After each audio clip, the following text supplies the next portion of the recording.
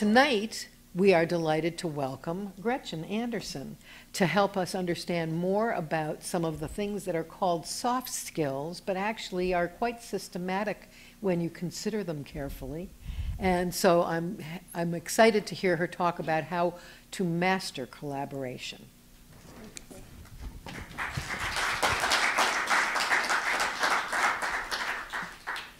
I think the last time I was speaking here was probably about 10 years ago, which is crazy to imagine. One of the things I love about this community is how supportive it is for us to share what we've learned and be a good resource to each other. So I'm deeply appreciative of the kind of work that BayChi does and happy to be here tonight. I do want to talk about collaboration. My background is as an interaction designer and product designer. I've worked at places like Organic, and then I went to Cooper, and I worked at Frog Design, and then I decided that I would, and Lunar, and I decided I would go in-house, and now I've gone back to being an independent consultant after writing this book on collaboration. And really, I think this was born out of, I did a stint at PG&E, so we're all Californians, we all know PG&E.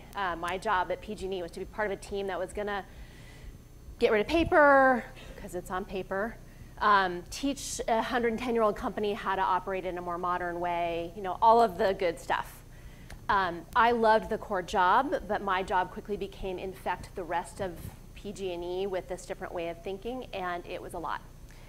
And I watched a lot of really well-intentioned executives say all the right things about working differently together and valuing collaboration and iteration and experimentation and hypotheses and all the other buzzwords that the agilistas have.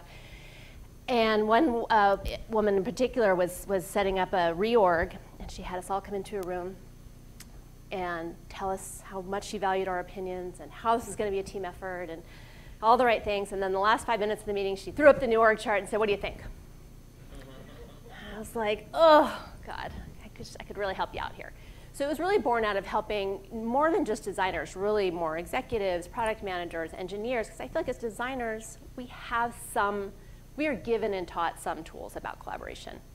Mostly because our work goes nowhere if we don't collaborate, right? The engineer can design something and launch it into the world, but if my stuff is, sits on a shelf if I don't collaborate. But I think that collaboration is about getting all of the people to do that. So tonight I want to talk specifically to people who are, UX-oriented people, but keep in mind, I'm going to have nuggets in there for you to teach and coach your other non-design UX friends to be better at working together. The subtitle of my book is Making Working Together Less Painful and More Productive. Because as I started out on this journey, I started to realize we have a very complicated relationship with collaboration. We sometimes talk very lovingly about it, and then about half the people I talk to were like, oh God, not another brainstorming meeting. I just can't with that. It sounds exhausting. It didn't work out last time. All of that kind of thing. And it's interesting, because if you've had a good experience, so I mentioned I worked at Cooper and Frog were two places in particular where we really practiced paired design. It's a very specific kind of collaboration, but it was really like two people really heads down on a problem. And it can be very wonderful. It can also be very trying. But the experience that I had, and by being challenged by somebody over and over again and realizing it always got to a better place, gave me a positive view of collaboration. But if you're somebody who just gets dragged kind of randomly into brainstorming meetings and then you go back again, you're like, I don't even know what this is. I'd rather just sit in my nice safe space and do what I know how to do and get done with all that messy people stuff. Which is unfortunate, because I think there are a lot of good reasons we should collaborate. And before I launch into those, this is a model that Kate Rudder gave me, because it became clear to me I needed to define what I meant by collaboration. And I loved it so much I adopted it. So on the one hand, you have this idea of just cooperative work. So most work that we do is cooperative, right? So a cooperative workplace is somewhere where it's like we're going to put up a fence. Someone's going to dig a hole. Someone else is going to put a post in. Someone else is going to put some things, whatever these are called, and the slats. You know the order of operations. There's not a lot of ambiguity. Yes, things need to be coordinated and choreographed, but there's not a lot of messiness. On the other end, you have that co-creation, almost that pair design thing I was talking about, where you have people who are really, really intimately involved in the problem. and who almost, one of the things I loved about working in pairs is you got rid of a lot of information overhead because it was two people the whole time. And when I say the whole time, nobody collaborates 24/7 or even like Monday, Friday, 9 to 5. We'll get into that more, but I'm not saying that you need to live your entire life like tied to 10 people, because that would be madness. But in the middle is what I would think of as collaboration, which is you have lots of different kinds of people. We always think about it's like cross-functional. Yeah, okay, so the designers, developers, product managers, researchers, electrical engineers, whatever they are, but also people with different perspectives. We also have different kinds of participation, right? You have some people who are really deep in it, in that core team. You have these like highly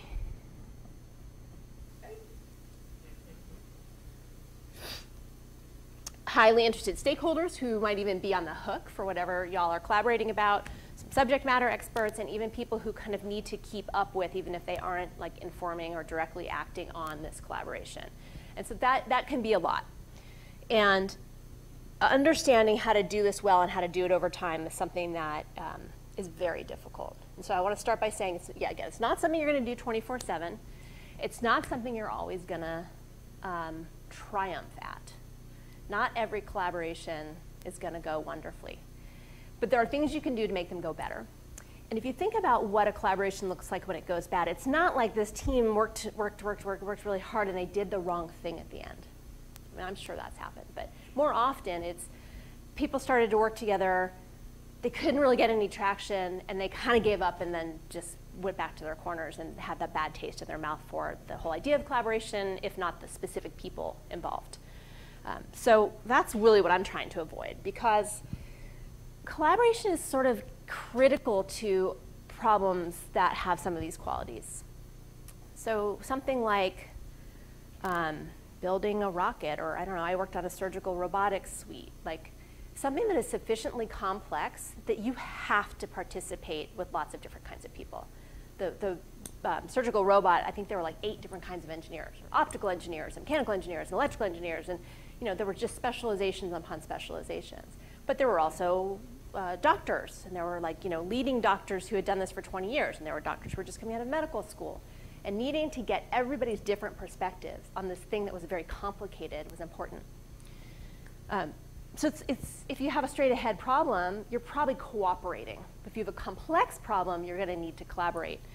And things that have a lot of ambiguity are also good places to bring in collaboration. If you don't know what's really going to happen, you probably want to solicit a lot of different perspectives and a lot of participation, because you can avoid face planning. Does anybody remember Lady Doritos? No. This is probably about a year ago. Doritos had done some really thoughtful user research. They found out that women did not like eating Doritos in public. They are too loud, and they leave that delicious powder all over your fingertips that you want to lick off, but that's not ladylike, and so women were like, it's kind of weird. And the thoughtful researchers were like, no problem, we got you, ladies. We're going to make Lady Doritos. They're less crispy with presumably less of the delicious powder. It's not a product I want to eat. The problem with that effort was that they did not have a diverse enough collaboration, and I don't mean women. That sounds to me like a group of product people got together and did some research and didn't talk to any marketers or any psychologists or anyone who might have looked at that situation and gone, the user's problem here is patriarchy. The solution is not a new product, it is an ad campaign that shows women lustily enjoying Doritos and like getting over the societal taboo about this, right? So bringing in things, different perspectives that help you not trip yourself up is part of what makes collaboration work. Collaboration is really good at getting alignment. So we all have this problem. I know you do, because it's happened to me every day of my life, where you have like 8 different people telling you what to do, and they are clearly not aligned. You are not going to fix that problem 100%, but you can make your life and everyone else's life simpler if you can help them get a sense of alignment. And you're going to do that by having them participate. There's no other way to do it. Otherwise, they end up reciting their same buzzwords and bullet points over and over again.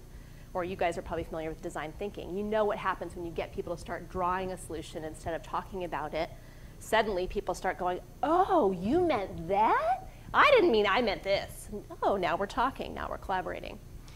And then finally, engagement. This goes all the way to employees. It can help employees get engaged. Users can get engaged. You could get people like legal and HR engaged when they're actually helping you make the thing and not just kind of responding to random requests. They're going to be more bought into the solution. Does that make sense? So if that's what it's good for, well, we have some hurdles in front of us, and I think it's part of what makes the relationship complicated. So as I did this book, I drew on my own experience, but I went out and talked to, 50-odd people kind of do what we do. And this is sort of what I ended up hearing, the buckets of issues that I ended up hearing. So it starts with the environment. So, corporate America, or just organizations in general, this could be nonprofits, could be government, they favor independence and individualism. We are recruited individually, we are rated individually, we're paid individually, we compete for ever decreasing jobs. The whole environment is set up for you as an individual to stand apart from your peers. And some places, like, maybe not anymore, but like Microsoft used to really like force that even, right? They would like stack rank people and kind of have people compete for performance reviews. So that's toxic to collaborating. Everyone I spoke to was like, the number one thing you gotta have is really clear objectives. I'm like, sounds awesome. What do you do to set really clear objectives? Well, gosh, I probably don't spend enough time on that. Because too often what we do is say, we've got something we gotta go after. Some executive dumped this in somebody's lap, or there's a situation we're responding to. The tendency to act is there, and so we all kind of go, we know what we're doing, right? Let's just get started. And then you get to some point, and people say, well, is the thing we made any good? And then the fight starts to happen, because you didn't define good up front. You didn't set clear objectives. So now you have a food fight, and everyone's mad, and you got to recover from that or give up. We love experts. We love to just say this person is an expert in this area. Executives love this because they have to make, I empathize. If you're a busy senior leader who has to make a lot of decisions in a lot of different domains, you rely on experts to give you good advice. But if that's what's leading your decision making, you're going to end up with non-collaborative answers, right? You're going to end up, well, the expert said, this is why people, the lawyer said whatever. Cool, if that's a perspective that the lawyer had, can we talk about some other perspectives? So how do we get better at making decisions that are not just driven by this sort of expertise and individualism? And then finally, it's just poor communication. I'll get into this more, but we just are not, we don't have good models for communicating collaborative efforts. Again, it gets back to some of that independence thing. It's really difficult to say, here's what the group thinks, here's what the group diverged, here's what the group failed. It really becomes more like, we're very used to just saying, here's the answer we came up with. Do you like it, yes or no? And that's not an effective way to communicate. So then I turned that on its head and sort of said, okay, well, there's sort of things you can do to combat each of those areas. And these are just the different chapters from the book, but I'm going to talk to you about some specifics from a few of these that I think should be salient to this group.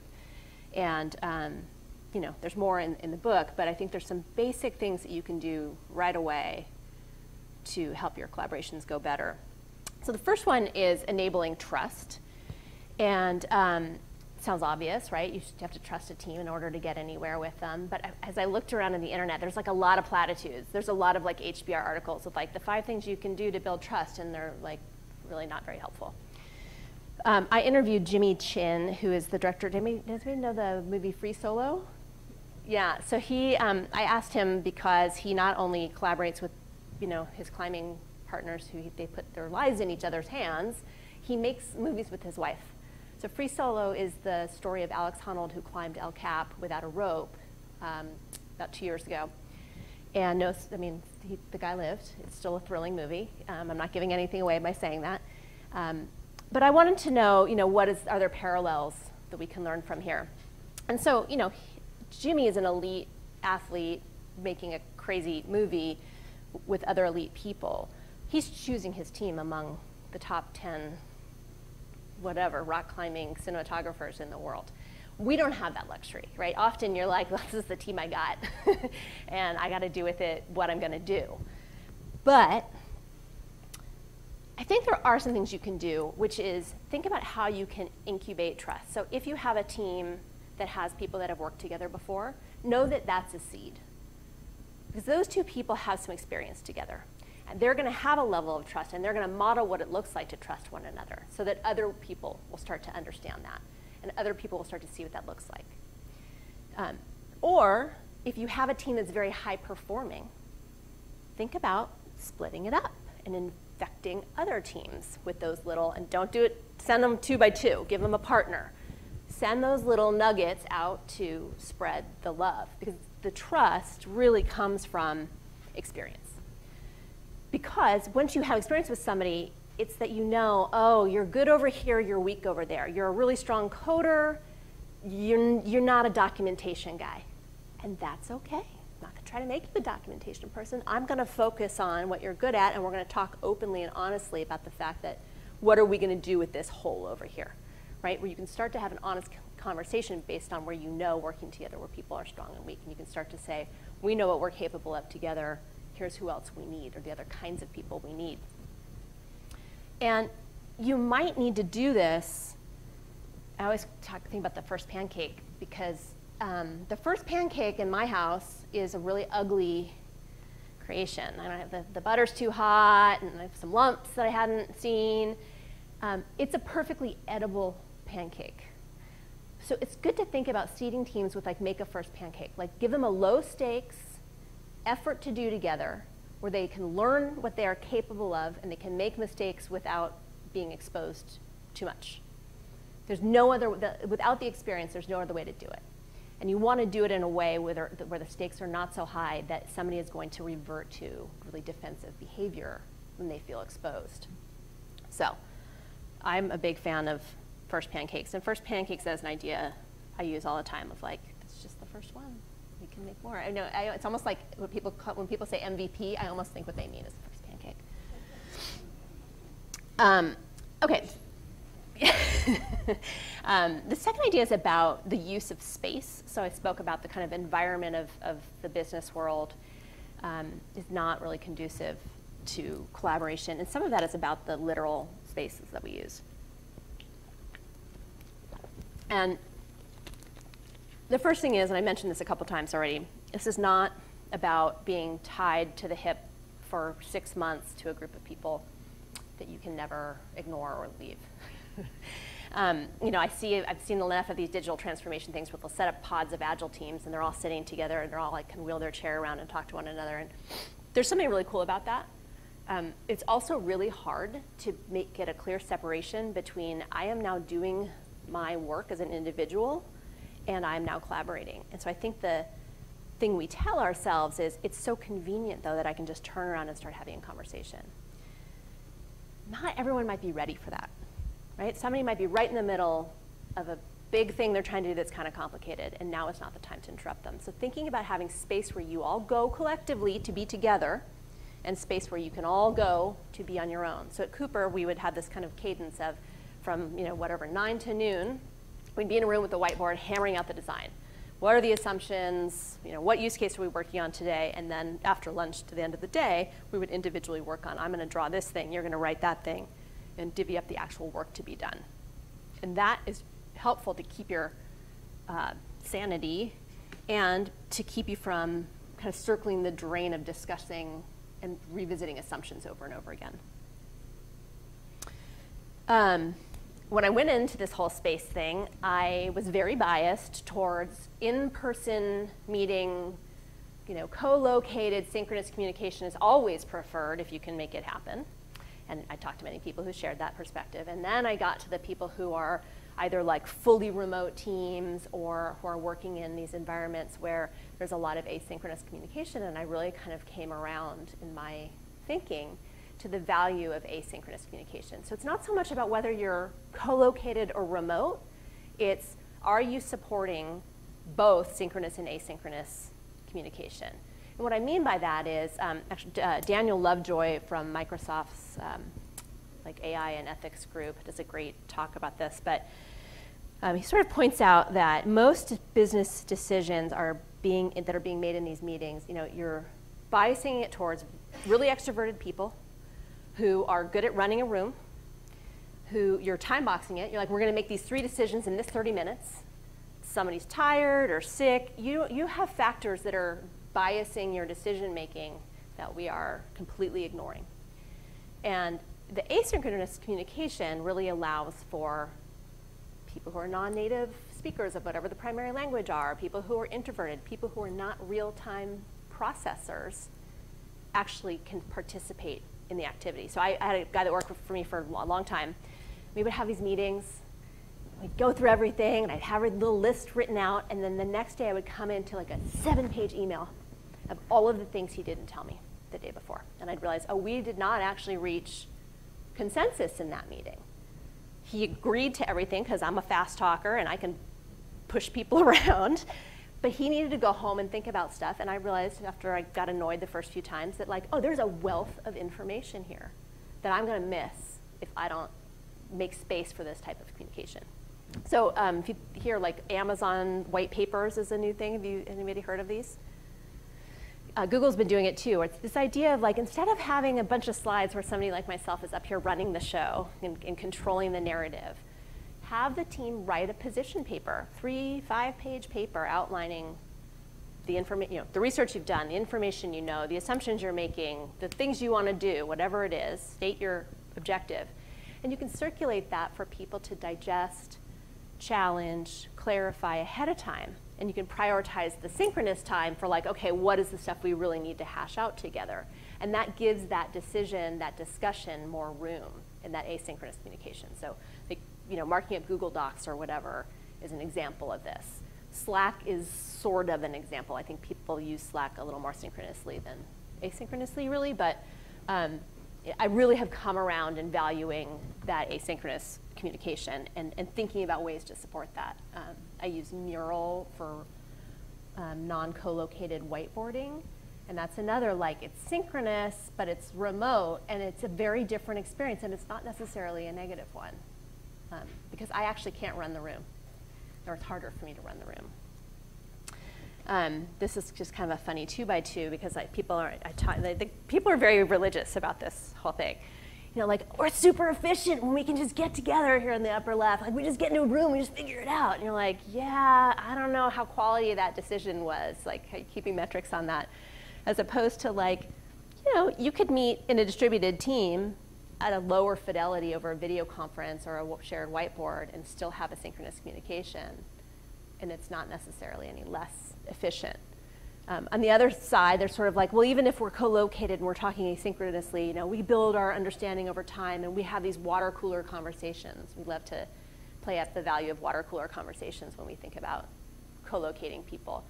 But the price on that co-location or that synchronicity is sometimes like, can you get the right people together?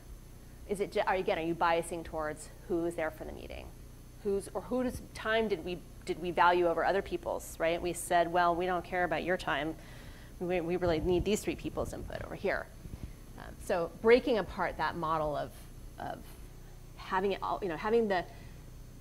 when you Google a stock image of collaboration, it's always people with Post-its in a brainstorming meeting. And like, that's not the whole of it. That's a moment of it. Okay, the third secret of 5 is this idea of using roles. I'm from Oakland. I'm not a sports person, but as I understand it, the Warriors make interesting use of unconventional roles. So that's that graphic. Going back to this image, I want to talk about roles both for that kind of close collaborative team as well as the wider circle. I mentioned a couple times pair design, so I wrote a book with Chris Nossel for O'Reilly on pair design, if you want more on that. Really that idea of, at Cooper or Frog, it was 2 people. And we called those roles different things, but they were very similar to this in both cases. This idea of someone is a navigator, and the other someone or some buddies. I've done this with up to 5 people. I wouldn't make your close collaborative group much bigger than that. You need a navigator and then you need some drivers. And the idea is that the navigator says, I know what the long arc is. I'm keeping track of what problems we're going after. I'm keeping track of the criteria we said were important. I am moving the team along when they need to and keeping pace, as opposed to drivers who are then free to say, what if we did it like this? What if we did it like that? Almost like a design sprint, right? Or a charrette, or what, pick your design term there, where you're just quickly trying out ideas. And you're doing it, in a safe space where you can quickly say, this is not going to work. And now we don't have to take that down. And we know why it's not going to work. And the navigator's helping keep track of like, oh, we thought about this. Here's why that's not going to work. Because so many times, and I think you guys have all had this, you show up at the meeting and you've done all of this work, but you show up with your answer. Ta-da! The big reveal. It never works. But we all do it. Here's the answer. And somebody's like, did you try it with it on the left with the green? And you're like, oh yeah, we totally did. Did you try it with pink on the right? And you're like, yeah, we did. Oh, yes, we did all of that. But you didn't set that up. You just said, here's what we came up with. So if you have these roles, you can show a little bit of your progress and your rationale. You'll have more data to back up your solutions. And then there's like racy-daisy models, which I find very helpful. I have sort of adapted the names because neither of the specific names from those worked for me. But when I've used this to good effect, this is more when you have sort of the idea of stakeholders and the core team, where you have someone who is, the decider. There's someone who's probably a senior leader, an executive, who's on the hook for the outcome of your work, right? If the work succeeds, they get some love, and if it fails, they're in some trouble. That is different than the person that I call the advisor, or someone who is like more the day-to-day running the effort, or the core team that's leading the effort, or they're advisors, right? That's really what you're doing. And I think a lot of designers like to think of themselves as like, oh no, we can design business, and that's a whole other topic. But at the end of the day, we are advisors to those who hire us. I am not running this business. I'm providing you my expertise. I'm advising you.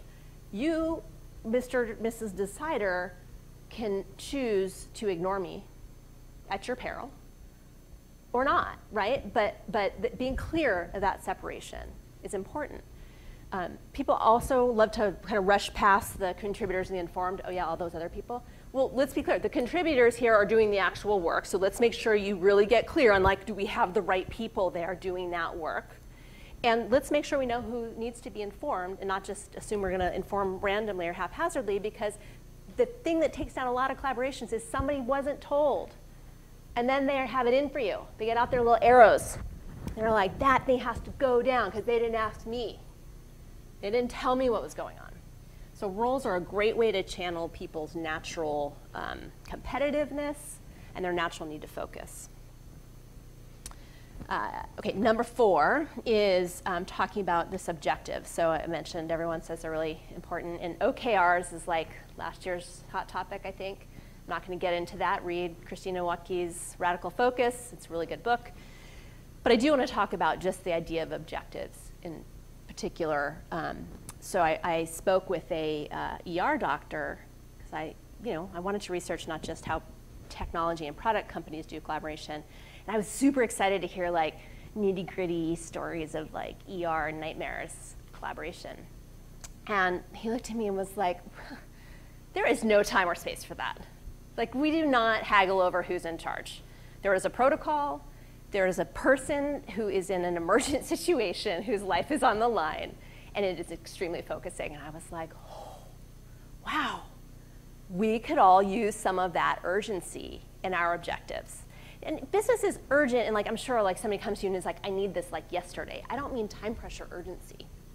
I mean literally like, what would happen if you did nothing? So it's very clear in the ER, if I did nothing, this person will die. Well, what would happen if you did nothing? What is the true urgency behind this effort? Is it profit driven? Is it, improvement? Whatever it is, get really clear for yourselves. It will not be given to you. Right? You will be given things like increase engagement by 2%.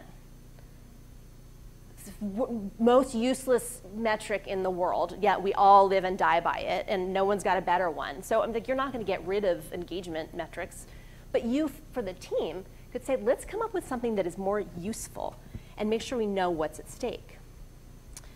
We all talk about outcomes over outputs, but so many times the objectives I see people operating against are really about outputs. Deliver the thing by Q3.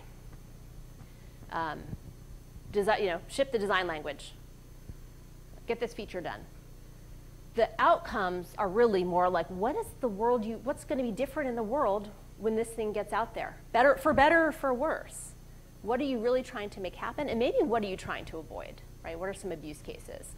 And that will help you get to some sort of urgency that should be more actionable, right? Like, so I take a crap all over engagement metrics because they're just not very actionable as designers. They don't tell you, they don't give you any indication of which direction to go in. It's a fine, like, KR, I guess, but you as a team could ask yourselves to define better actionable objectives for yourselves. Okay, yeah, engagement. What do we think engagement's about? Engagement is, so if you were working on FDA.gov, minutes on site, time on site is like the stupidest metric. Like, I get it at Facebook, but like a better metric is like, I got the information I needed and I'm a happy person who got on with my life. That's more often the metric that we're dealing with. So I think you for yourselves, and you don't have to like go tell your boss that they did the objectives wrong, but you for yourselves as a team could say, let's come up with our own statements of objectives and outcomes that help us stay oriented. And maybe they creep into your stakeholder presentations and you start changing the way they think about outcomes and outputs and objectives, but at least for yourselves, so that you avoid the food fight when you're coming together to review work. I'm gonna keep this short. So this, I interviewed a musician from Wilco, and he told me this story. So this was like at some famous New York sound studio. And it's this idea of like, you go into the studio and you do a take and it's amazing, but there's like, it's like a couple mistakes. So you're like, all right, let's try it again. And you're like, didn't have the groove. Like, try it again, until you see kind of, you go down and you're like, oh, it sucks, it's catatonic, oh, fuck. And then at some unspecified, unmathematically quantifiable time, you start to hit it. You come back to it. And I put this in here to say, you have to hang on to your idea of what ultimate success is.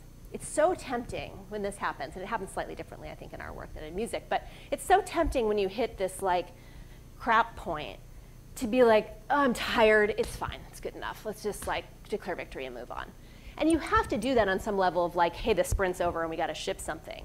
But we're gonna keep at it until we get the groove back, man, right? And that means like hanging in there for the long term and knowing that your collaboration is gonna take a while before it actually, this is not Braveheart. You're not gonna be like, I am the guy who sets us all free. I tell a story when one of the projects I worked on at Cooper was a credit card's first website. So like the first time you were gonna pay your bill online and all of that. And we did all our little design work and we showed up and we had a meeting with the suits, and they were literally called the suits. They were the finance people. And we got to the feature where we said, and you're gonna email Val and tell her when her bill's due. And the guy literally laughed out loud and said, do you know how much money we make on late fees? We're not emailing people to tell them their bill's due. And like, we were like, but the persona and the poor, she's a single mom and like empathize. And then the guy was like, just no, absolutely no way. But like 9 months later, they were doing exactly that because probably 5 other people had that conversation with them and the market moved in that direction. And the next thing you know, everybody is doing that. So this is just me saying like, it's okay if you don't win the first fight. This is a marathon, not a sprint. And then lastly, just to talk about communication, is to think about the storytelling that you're employing. So if you think back to those stakeholders that are coming in on some cadence, and hopefully it's a regular enough cadence, they are not living it the way you are, right? You saw them 3 weeks ago or 3 months ago, and now you're here today. And you need to remember, as much as they love you and think your thing is important or not, they don't remember. They don't remember what you said last time. They don't remember what they agreed to. I mean, I literally know executives, they live their lives in like 8-minute increments. It's crazy, right? They're like, and they're talking about like internet security in one meeting and like catering the next officers meeting in the next session. So you have to bring them along. And storytelling is a good way to do this, and there's much more about this in the book, but Christina Waukee gave me a lot of this material. She brought up that there's a researcher at Stanford who says we're hardwired for stories. He's got the fMRI data to show if people aren't given a story, and by story, I'll just make this real clear, right? The hero's journey, there's an inciting event, you go along, there's a climax, you triumph, and there's a denouement. That structure, if you don't give it to people, they will create it. They will leave out information, invert information, invent information. This explains a lot about what's going on the internet right now. If you don't give them a story or you give them a believable story, they are much more likely to follow you. And the thing that you are all leaving out of your stories, even if every time I do storytelling workshops, people are like, but I already know this stuff. And I'm like, uh-huh. You're not using it at work, though. You know it because you watch it. You know it because you consume stories. So as consumers, we all get storytelling. But at work, we are leaving out the oh shit moment. I guarantee you are doing this, because I've done it. How many user scenarios have I written that's like, Janie wakes up in the morning and she grabs her great new product and she goes through her life and it's great. Literally the most boring story. Why am I doing that to myself? No wonder they don't remember the last thing I told them. They had no emotional hook. So think about, user scenarios are great for this. User stories are great for this. What's going to be the oh shit moment? How do you paint either the user's problem or showing how you help them recover when everything doesn't go right, avoid abuse cases, all of those moments that will get people more hooked into what you're communicating with them. My other big tip is previously on Lost. So we all remember that show. It's like a stock thing now. I'm sure that there's like a term for this. But right, previously on Lost, it'd be like, Joe went into the cave and found the button and was pushing it over and over again. Now at the front of every serial TV show, there is that recap. You should do that for your stakeholders. You should keep track of what you told them last time, reset that expectation, revisionist history it if you want to, because like I said, they're not going to remember. If you need to retcon some stuff, do that. That's your time to do it. And you see TV shows do that, right? Sometimes they have like scenes, or they'll put in scenes to call attention to stuff that they want you to pay attention to in the episode coming up. You want to do the same thing.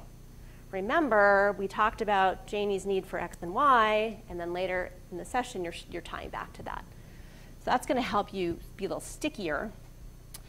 And this is going to take some doing, but in the long run, it's going to save you some time. This is like a job. It's not necessarily a full-time job, but I like to give somebody the job of historian. Often I have the navigator do this, who is explicitly responsible for keeping track of where the story has been and where it's like a showrunner. Where's the story been and where is it going? And they're holding that thread for the team and for the stakeholders, because the story does not write itself. So I was mentioning Jimmy Chin, so this movie, Free Solo, about the guy that climbed El Cap with no ropes.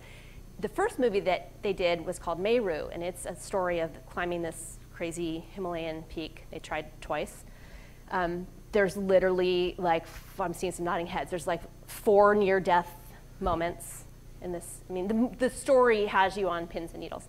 But when he first had his rough cut and he met his now wife, Chaya Bazzarelli, and he showed it to her, she was like, this dude's climbing. This is not a story. Even though it had all of the same stuff in the story, it did not have the storytelling techniques to bring the emotional connection.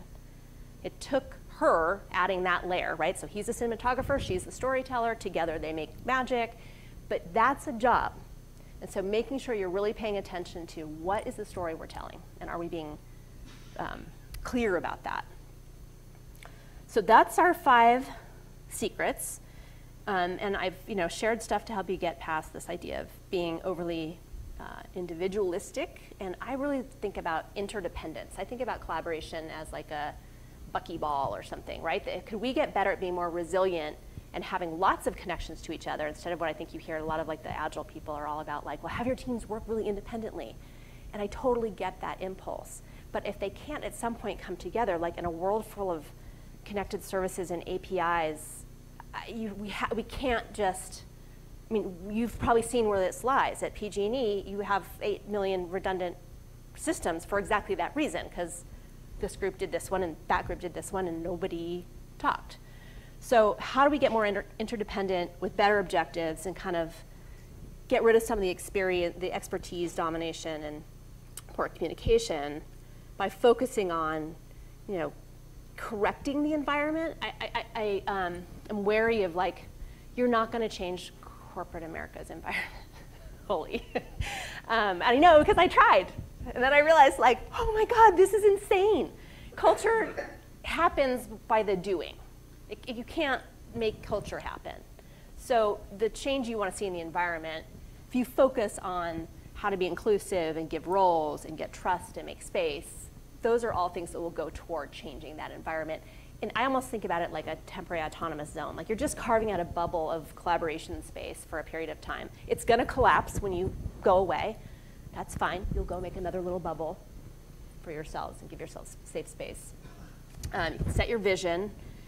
And really thinking, I mean, I think this third box is really what we know. This is the double diamond of, like, explore widely and know how to make decisions, and then thinking about how you communicate. And we're doing this because increasingly we have things that are more complex and ambiguous, and we need better alignment and better engagement across the board so that we avoid face plants and kind of fix this broken relationship here. So I have some copies with me if you would like to take a look or you want to buy one. They're on Amazon. If you're interested, check out the book. But I'd love to hear, every time I do this, I think what's mostly interesting is people tell me, you know, here's my situation. So I'd love to hear any questions or challenges you guys have. Exactly. I want to do click and clack for collaboration, like car talk. See, I'm looking like, oh, not half the room is like, I have no idea what you're talking about, lady. But I know, it's so great, right? Point and click.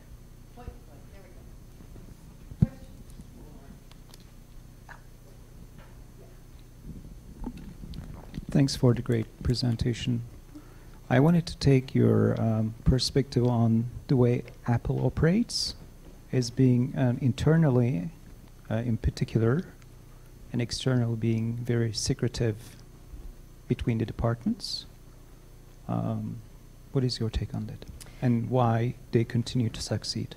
Yeah, I think, you know, Apple gets lauded for the, what do they say? Like, they never do any user research, and they're such a great design company. And I'm like, both of those things are not true. I feel like they're a great engineering company, and they don't maybe run research the way that we're used to, but they are definitely out there listening to what people are doing and thinking and needing. I think the idea of that vision of, like, Steve Jobs autocratically blessing or slamming down ideas was probably a true one.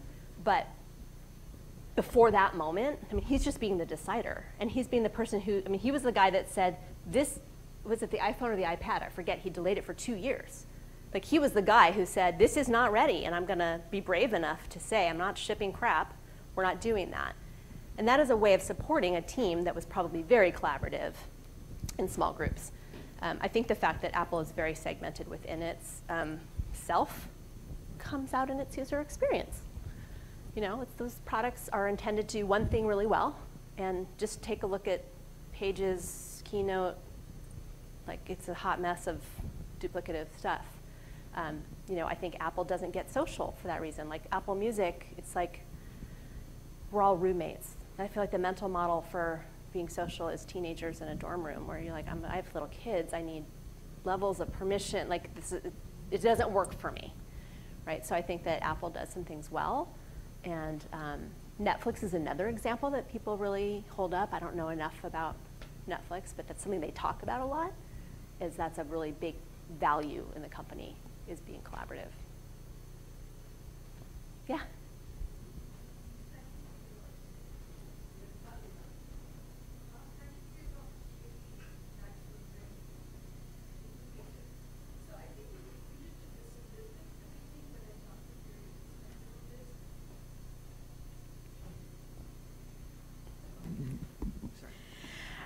And that's about incenting people, right? So this is great, but the reality is at the end of, I don't know, 6 months or something, you're sitting in front of your boss, you have a performance review, and they're like, so what did you do that was different from your peers? And that's the reality. So I think while you've equipped us as individuals with tools, like, there is a systemic piece to it as well. So I was just curious how how that can evolve, or how that plays into the whole dynamics? Yeah, it's a big topic. Hopefully, the person that you report to has asked or invited you to be part of a collaboration, hopefully. So at least they understand the value. And it's probably worth, along the lines of setting objectives, it's probably worth talking about up front how the evaluation is going to go at that level. Because you're absolutely right. You don't want to be sitting there at performance review time and having them say, which part of this did you do? That said, that's already true. You already don't do anything by yourself. So I don't know, like that's a little bit of a false dichotomy to me. I think that by saying that you're entering into this collaboration, it gives you an avenue to have the conversation about, here's how we're going to judge this. We're going to judge this by the outcome in the market. We're going to judge this by, whatever your KPIs are. And probably we're going to judge this by some amount of team health. Like how much trust is there? How much respect is there? Do you have a good story that you can tell about how you all work together? I teach undergrads too, and they hate group work with a hot passion. And I was like, I just wrote a book on collaboration. I'm sorry, you can't do individual projects solely. You have to do some group projects. Like guess what? You're going to go to work, and the first thing you're going to have to do is work in a team. And the thing that they fear is that one person is not going to do all the work. I'll just quickly add a gender layer to that. Mm-hmm. Actually, as women, we want to own the fact that we collaborate. We need to hear you. Hold on one second. So there's just a slight gender angle to this as well, right? As women, I think we like to own the fact that we collaborate, whereas we see a lot of individualistic behavior, supported and rewarded from the other aspect too. So I think it's a very complex thing, right? I think we all want to say we're collaborative, but I want to see the system reward that in some ways so that, it makes sense. Yeah, I wish I could tell you how to overthrow patriarchy.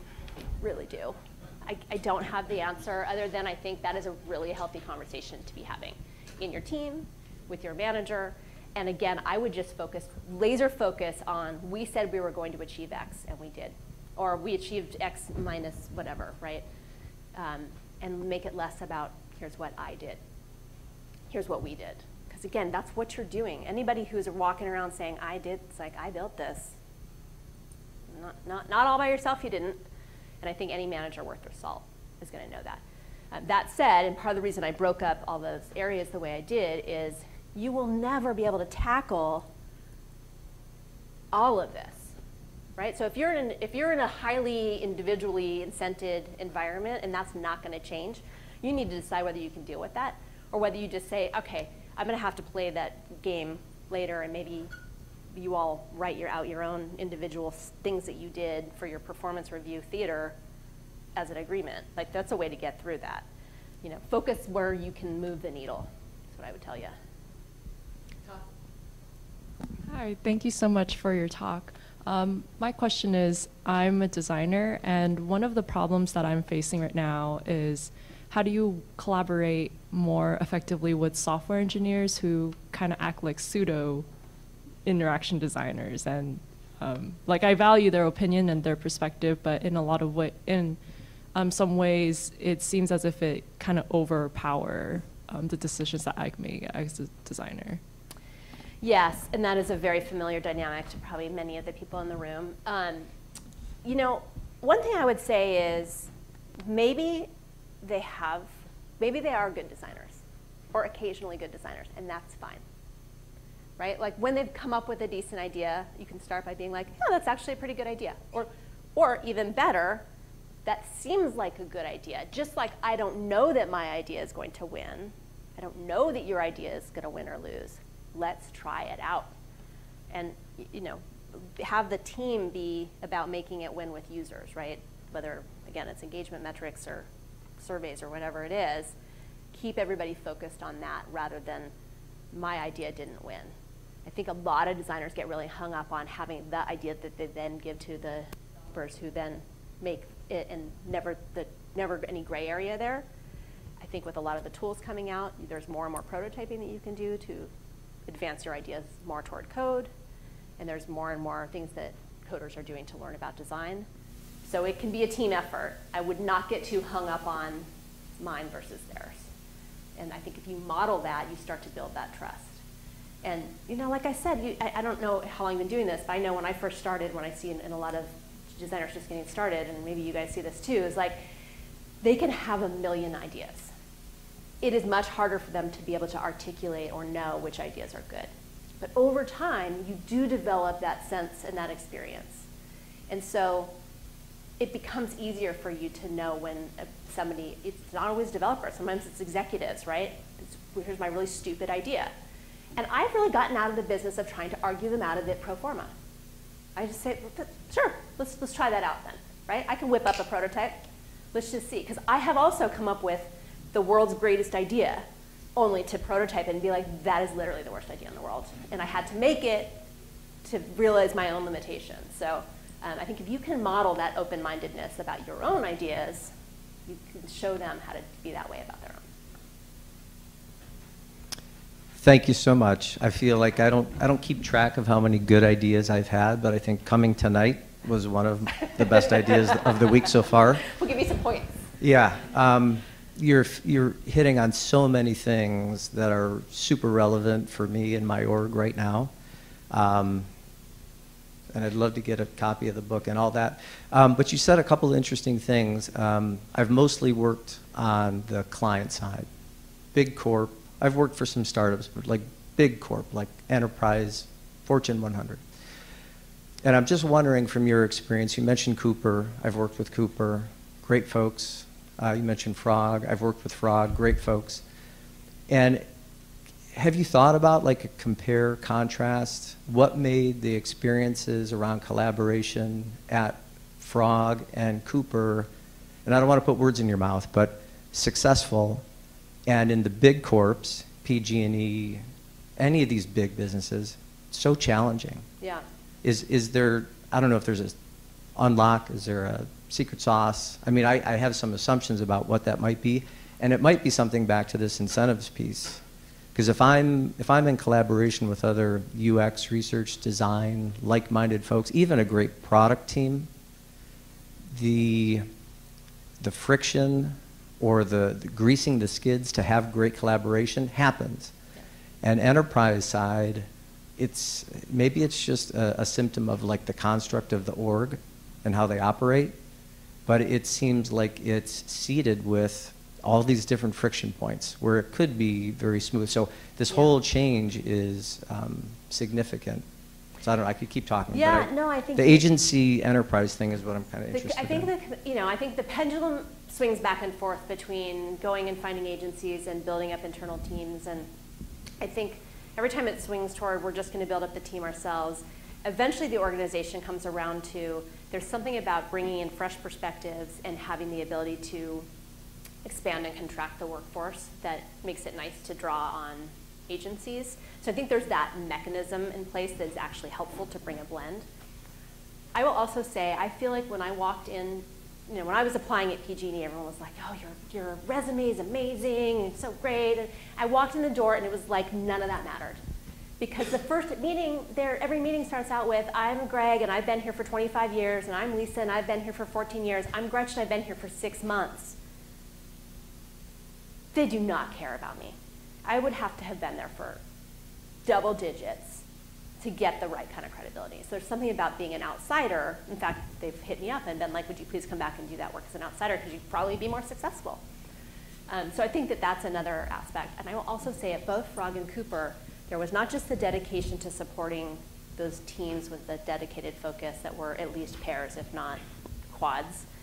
There was a real focus on the outcome. Like Hartmut Essinger is a crazy man, but he will say all he cares about is does your thing succeed in the market? He doesn't care that it was done. He doesn't care that your client loves it. He wants it to be a success in the market, and he's laser focused on that. And sometimes that's hard to do when, especially making physical product, where you're not even going to know until so long before, right? Like that. It's not like a agile experiment where you're going to get data the next day. But he was still focused on how do we know that this is really the right thing to do? And that is very helpful. And so to the extent that you can channel that and get leaders to channel, I care about the outcome, not the output, you're going to get a lot farther, because so much of big corp stuff is people ticking boxes, right? I remember at PG&E, everybody loved a process flow, because that was how you governed everybody. And then I was wandering around one day and I found the process flow to make process flows. I was like, I fallen into the 13th and a half floor. Like, what's going on? Meta, totally meta. Yeah, because that's all they know, checklists and process flows. And so modeling it as a focus on outcome and focus on stories, right? Like storyboards and scenarios are great prototyping tools early on to get people out of the 3 bullet points and the bit buzzwords. Focus on the change. Hi, thank you very much for your guidelines towards mastering collaboration. I'm interested in your opinion. Could computers, AI, assistants, Siri, Alexa, be good collaborators? Are we getting closer? How can we?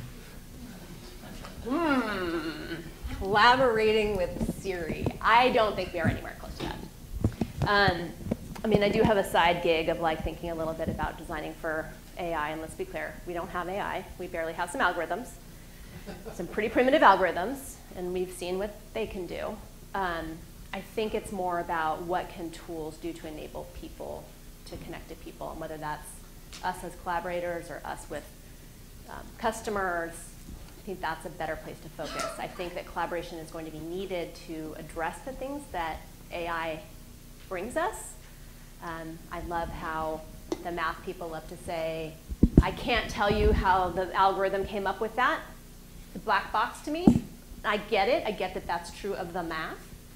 But our users are going to start to demand, I call it the Sherlock Holmes. Oh, I can see if you're a lamplighter from Brixton and getting married on Tuesday, right? Like telling you a couple of indicators of how they got there so that you can judge whether it's appropriate or not.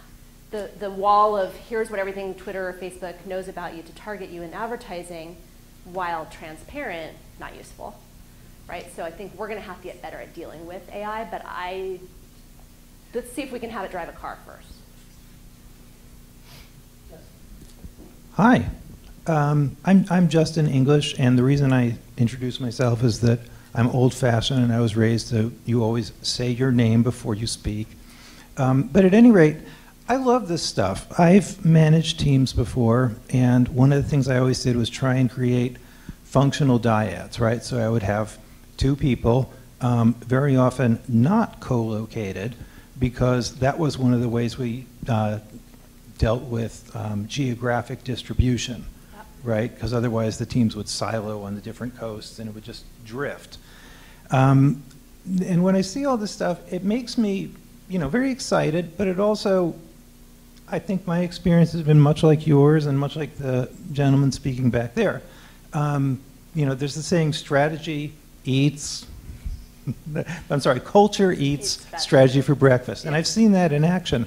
So I guess I'm sort of curious how you talk to yourself in the morning, seriously, before you're going out to do this, because a lot of times when we get into the corporate structures, corporate structures are designed to be hierarchical, linear, very programmatic and very restricted.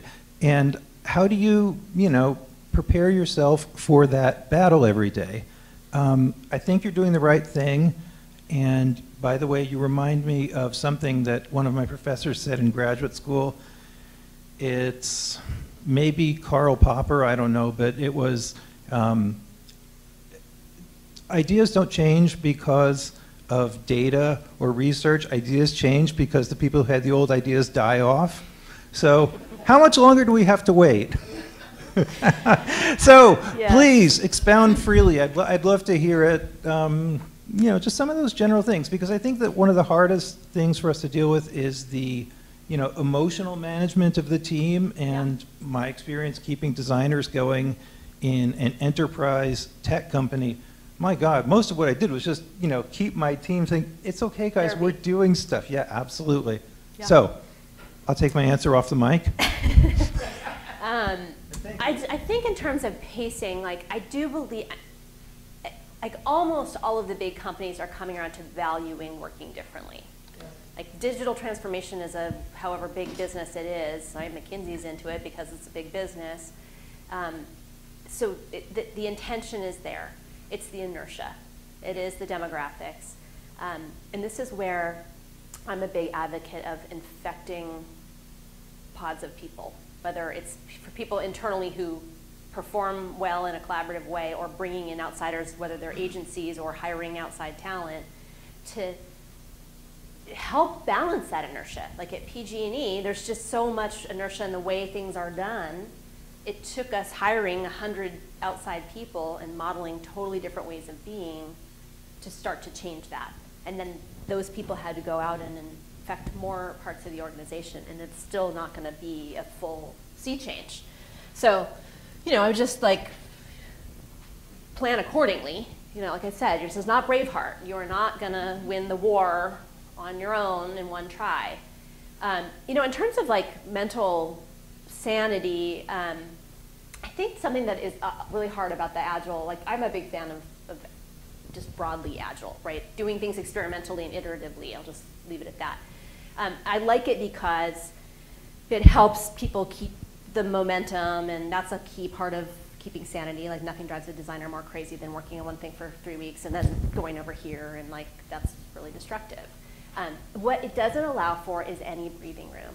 Like you're just kind of always grinding. And so making sure you're building in for teams ups and downs, right? Whether it's let's take a moment to celebrate the win when we got there. I don't mean everybody go to Hawaii, but maybe don't turn around right after that and be like, on to the next thing. Like, give yourself some planning time. Give yourself some time to wait for the data to come in to really make sure you had a win. Like, I think being able to be really thoughtful about planning that. Now that I work on my own, and I work out of my house a lot, I'm so much more sensitive to my own ups and downs and realizing how little I was aware of them when I'm surrounded by people. And like we notice it as creative people, or I notice it as like, some days I have all the ideas. And some days I'm like, dude, I cannot. And how do you let teams have data? And that's what's good about a collaboration. So if I'm in a down period, what's the saying? When the muse comes, she better find you working. So you always have to be applying yourself. But in down times, I turn myself into a critic, into a documenter, into a story. I focus on things that are a little more analytical, a little more judgy, because I'm kind of in a less positive space. And when I feel the manic wave come on, I run around and write down ideas. And I think that probably happens for everybody. And I've had partnerships that are like in sync, and I've had them like this, and they both have their advantages. I no longer have the double Nyman. But I'll just respond to that by saying, I think that one of the early slides you showed was the one about colo versus remote and synchronous and asynchronous. And I think for me, I mean, I know my own psychological makeup. I think I'm the person who might come back to you the next day. I wouldn't write you a seven-page email. I'd write you a 7-sentence email with 7 points in it. But just giving people some of that space to work in when we don't have the physical space, you know, giving them the temporal space would probably be awfully helpful. Yeah. But it's just interesting to me because I think you're doing really heavy lifting here. Thank you. And, you know, It's a lot to be done. there is a lot to be done, right? And it's always the next thing. So congratulations. Thanks for the talk. Thank you. Yeah, I mean, I wrote the book because I can't do this on my own. I was like, we got to scale this business. Hi, thank you for your talk. You mentioned that your students really dislike group work, and I find that one reason students are afraid of group work is that, you know, there will always be that one person who doesn't quite, you know, pull their weight. And in situations like that, I find that a lot of students, you know, this person isn't doing the work, so I'm just going to do it for them. But in an organization or company, when you have someone, you work on like a cross-functional team, either it's PMs, engineers, designers, whoever it is, there's one person who isn't quite pulling their weight. What would you do in a situation like that to either get them involved more or collaborate more and work with everyone? Yeah, I think it depends on what your relationship is with that person, but like nobody wants to be that person. And so I think if you can, talk to them about what are you doing? Like, what would you rather be doing? Or how could you rather be helpful? Or we're covered over here. What can you do over there? sometimes that might be a conversation that you or someone else needs to have with that person's boss. And I don't mean a like, they're not pulling their weight. I mean like, hey, could we leverage this person better? Because it's not adding a net positive over here. And that's not to say anything bad about that person. Maybe that we don't have a role for that person. I also, sometimes you can get people like who are really sticky wickets to literally be critics. Like there's always that person who you don't want in the brainstorming meeting because they're the like, yeah, but, no, but, can't, absolutely no way, tried that. And you're like, I want to kill myself or you. I like to just give that person the job of like, you are the critic. Like your job is to literally nitpick all of the ideas. And maybe not in the exact moment, but when we get to this part of the double diamond, right? We were expansive and now we're going to converge. Come on in. I want to hear all of the myriad reasons why this sucks and elevate them to what they're probably better at. And it's probably because they just are not good at the expansive thinking. And maybe they can get there. My experience is they can, but if it's not your job to do that, just use them for what they're good at. Yeah. Hi, thank you for the talk. And how right you are about, you listen more to people from the outside. I've been telling my husband for years that Pilates is brilliant, and he's been ignoring me. And then somebody else told him the other day, and suddenly now he wants to do it. I'm like, what is that? I've been thinking about the title of your book and all my experiences with various collaborations over the years. And I was thinking about how often I've found it's more successful if somebody is, rather than mastering it, they're masterminding it. And whether you call that designing collaboration or contriving it, how important do you think it is to have somebody who somewhere, however subtly, is actually responsible to make collaboration successful? I think it's really important, and I kind of wrote the book with that person in mind. I didn't call that out as like, this has to be a specific role, because that can be kind of problematic, but I think it is important for somebody to take on the role of whether it's this navigator person or maybe the manager of the people on the team who is really understanding the value of the collaboration and really there to, that was what I did at PG and other jobs I've had, is I'm just the person providing air cover and white space, right? I'm making the environment better for the team to collaborate, and that's a pretty important thing. And so a lot of the takeaways I have are for people who are going to either be appointed or self-appoint themselves as the facilitator of this, because it's not just going to happen. And I think you could be more or less transparent with the team. Like some teams, I think if I went and was like, I'm going to facilitate a collaboration, I can imagine half of the room being like, ugh.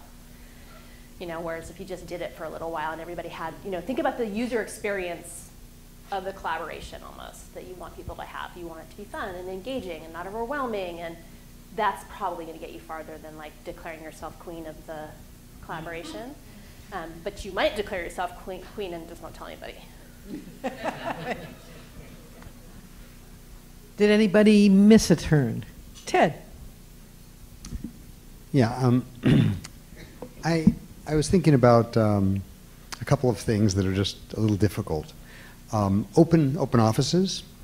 It's gotten to the point where I've been in various organizations where nothing gets done, and everyone thinks they're collaborating. And then I was thinking to your point about project-based, team things in classes, and I got to the point where I refused to let people work except individually on projects, and I made them all collaborate on critiquing and supporting each other's learning about their individual projects, and had much, much better success at getting them all to succeed and get amazing grades and do amazing projects than when they were in groups of 2s and 3s where they were delegating and blaming each other and so on. So these two topics are interrelated to me about kind of, when is collaboration false, and what, and maybe collaboration happens outside of what we say collaboration is, or we can fake collaboration and really waste a lot of resources. I think the example of create individually but critique together is actually a totally valid form of collaboration. It's really just an evolution of hash it out in the morning and then document it in the afternoon. Maybe if people don't have the ability to do the hashing out part together, it's totally fine. I mean, for those of you that know the Google Sprint book, they talk about alone together. right? Rather than trying to have people co-create literally on Post-its right there, everyone draws their own thing, and then you put them up and talk about them. Totally valid. Actually, probably going to get you more diverse stuff. What happens when everybody is literally messily arguing about Post-its is you end up with the one idea, right? You Neapolitan ice cream, everything into the all singing, all dancing solution, where you might get actually a better result. I say there's no idea, there's only ideas, because if you only have an idea, you don't have any way of evaluating it. Exactly, yes, yes.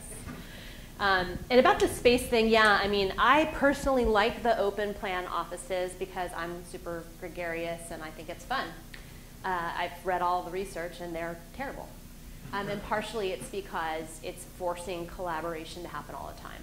And so I think even in that space, what you know, everyone's headphones is their version of cubicle.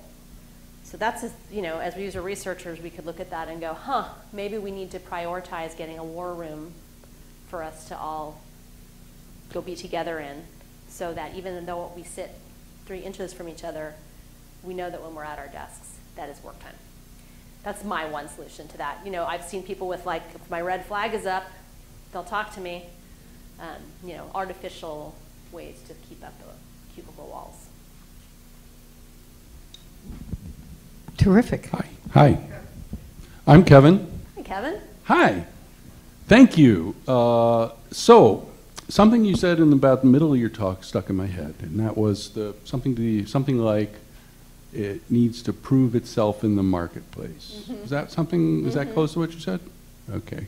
So then that led me to a kind of a meta thought, which is, do we have any evidence? Can we quantify the value, the ROI, as it were, and put it in the latest buzzword, of collaboration versus non-collaboration? I think in business, because let's admit it, that's we're not really talking about church here. Right. I'm trying to remember who said this. Was it Matt LeMay? I think it was Matt LeMay. Was like, you can't really talk about the ROI of collaboration because you don't have the counterexample. You don't have the A/B. You know, here's what would have happened if we didn't collaborate. So I think there is an element of like trusting that that you need to do the collaboration for it to work. And like I said, there's certainly plenty of situations where it is not needed. But I think when I talk about success in the market, it's more like, regardless of how you got there, did the effort succeed? So like at PG&E, our job was to digitize paper. The only metric we could ever really get to was, well, we shipped it. Because what things we really wanted to drive, like, did we reduce the number of miles that people drove? Because that's a safety and a cost center. Did we shorten the processing time for this thing? You know, those key metrics. We could articulate those and aim toward those. We had a real hard time measuring them. But by continuing to keep people focused on, we aren't just trying to ship this app. We want to find these signifiers out in the marketplace as evidence that what we're doing is right. We're going to settle for we shipped it. We're going to settle for users say they love it. But I never felt great about that, right? I always wanted to get to the next level of like, did I actually reduce the miles that people drove? So I'm reading from your response, the answer is no. I don't think you could prove the ROI of design. I think the best you can do is say, we said we were going to get it up and to the right, increase profit, whatever you said you were going to do, and focus on that. Well, I think the problem with the mission, as it were, is that without being able to somehow quantify with evidence that it has value, it's going to continue to be catch as catch can in organizations. See, I've studied this thing called tribal leadership. It's out of a book. So you've heard of this, and the idea is that business organizations evolve through various stages, about half of which, at stage 3, is the highly competitive stage where, you know, it's characterized by the phrase, I'm great and you're not. And the position of the book is that you want to transform your organization to a stage 4 where the catchphrase is, we're great, when they're not, because we're all human after all. And they claim that orders of magnitude performance improvement from this transformation.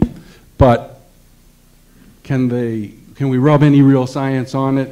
It's kind of like reading tea leaves. I think you're either going to collaborate because you believe it's going to help you or not. And if you aren't going to do that, like, hey, if you can pull it off on your own, go for it.